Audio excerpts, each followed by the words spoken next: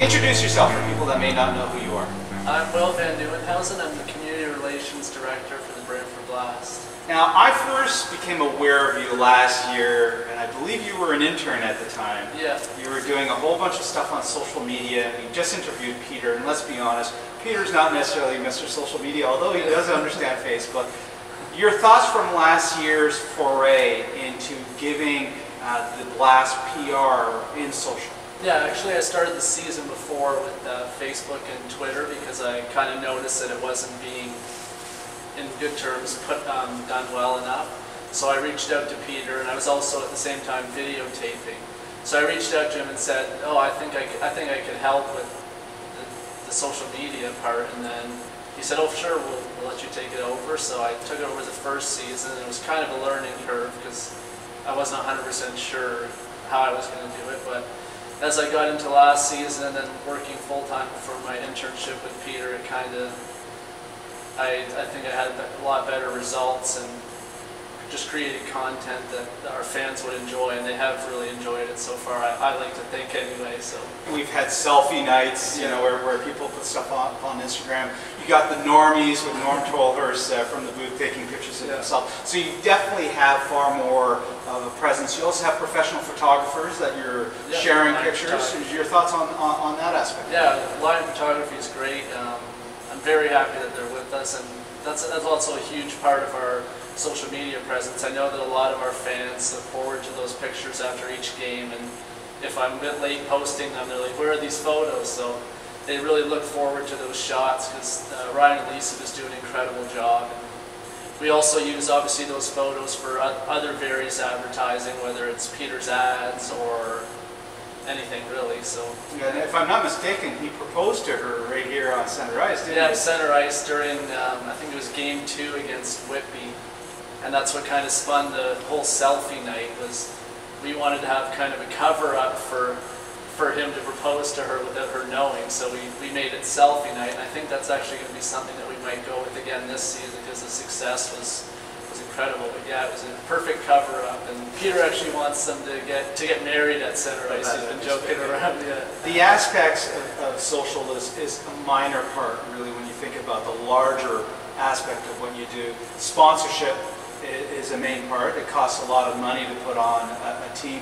Walk me through what's involved in sponsorship, what you're looking for, what people could benefit from. Yeah, so I'm just recently new to that.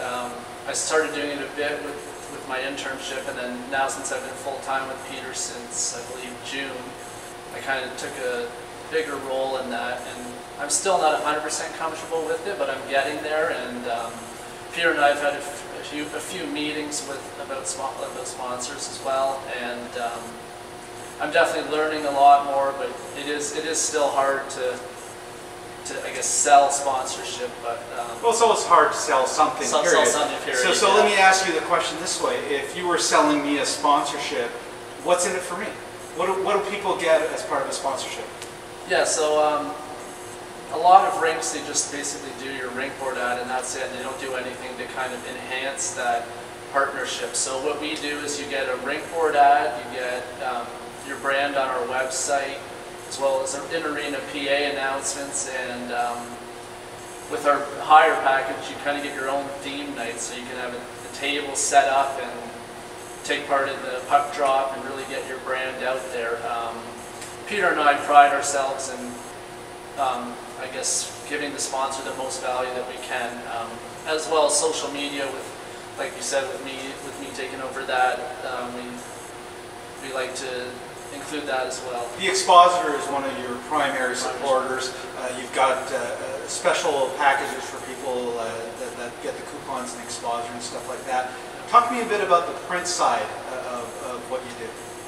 Yeah, so as you know, we do an ad every single Thursday through the Expositor, and we get page 3 of the sports section, and then we do a press release, and every week promoting the upcoming game, or in the summer when we signed all those players, we'll send that out to the Expositor as well as other newspapers, but the Expositor, of course, is the most important one. So we send that out, and we normally get front page of the sports, so they've just been an incredible partnership for us, and really get our message out there to our fans, whether it's an upcoming home game or, like I said, new players or anything like that. You also have season tickets and special deals for people that go with season tickets. You've had some go out before. Are they still available? Are you still doing packages? Well, what's involved in a season pass? Yeah, so we normally start off just after the season ends with the packages, and they're on sale for a discounted price of $199. But that deal has since expired, so they are still available now for $299. And that comes with tickets to all the regular season and playoff home games, as well as an Otter Creek golf pass with the power cart and blast jacket. I wish I would have had that with me, but the jackets are really nice, and our fans love them. So it's an added bonus to getting that season ticket package for sure. You're doing something special with one of your sponsors, the Lung Association, special Game Ward jerseys.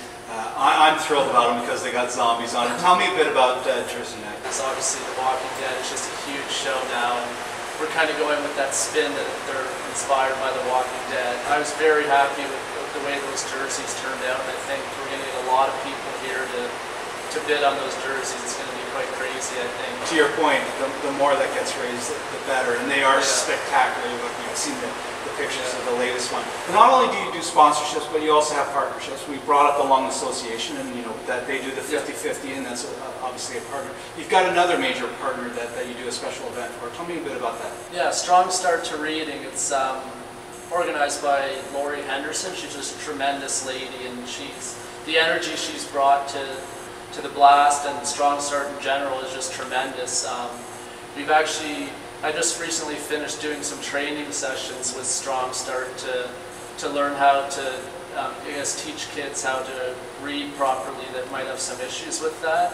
So actually starting next week, I'm going to be going to Cedarland School in Brantford every week to have a one-on-one kind of training session with the 5 to 7-year-old.